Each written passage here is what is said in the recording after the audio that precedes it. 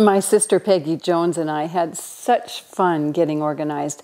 Our motto was back in 1977, make it fun and we'll get it done. And I've carried that through all my teaching in everything I teach, from losing weight to getting out of debt to getting organized.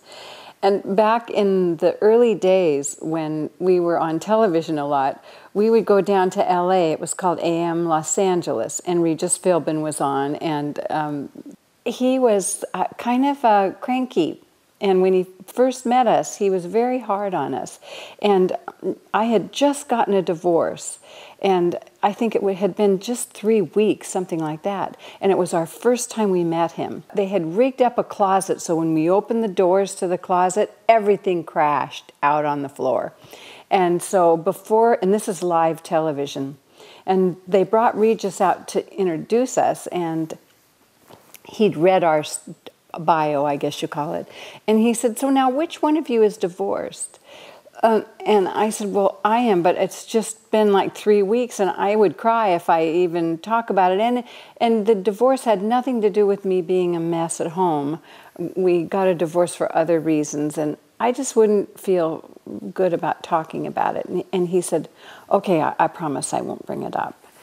Well, we get on the air, and it's our first time on AM Los Angeles, and he said, well, I'd like you to meet the Slob sisters, Pam Young and Peggy Jones. And Pam, you got a divorce because of this mess, didn't you?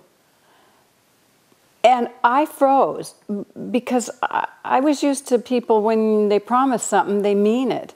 And I couldn't speak. My sister could see I was frozen, and she said, shame on you. You promised her. She's fragile, and she can't talk about her divorce, and you said you wouldn't bring it up, and then you did. Shame on you. And then he acted like he was a bad little boy, and then we got to sort of attack him, and he really liked that. So he had us back on all the time, and we played with him during football season. We put him in a recliner chair, and we used him as a guinea pig and showed everybody out there that you could get your husband to do a lot of work while he's watching the Super Bowl game, and we had all kinds of things for him to do, from crack nuts to peel potatoes. You can get your man to do a lot while he's watching the game. And then we said, if your team has just gotten a foul, then your husband has to get up and vacuum during that timeout period. So